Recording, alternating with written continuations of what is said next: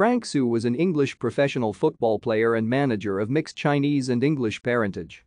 He was the first player of Chinese origin to play in the English Football League and the first non-white player to represent England, though in unofficial wartime matches. He initially began his career at inside left, though later became more established at half-back. A quick and intelligent player, he was an excellent passer of the ball. He grew up in Liverpool and began his playing career with Prescott Cables before he joined Stoke City for a £400 fee in January 1933. He made his first team debut in November 1933 and became established in the first team by the 1935-36 season.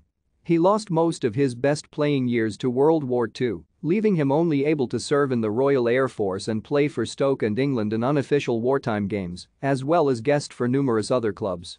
He was sold on to Leicester City for a fee of £4,600 in September 1945 and then moved on to Luton Town 10 months later for £5,000. Thank you for watching. Like and subscribe if you would like to view more of our videos. Have a nice day.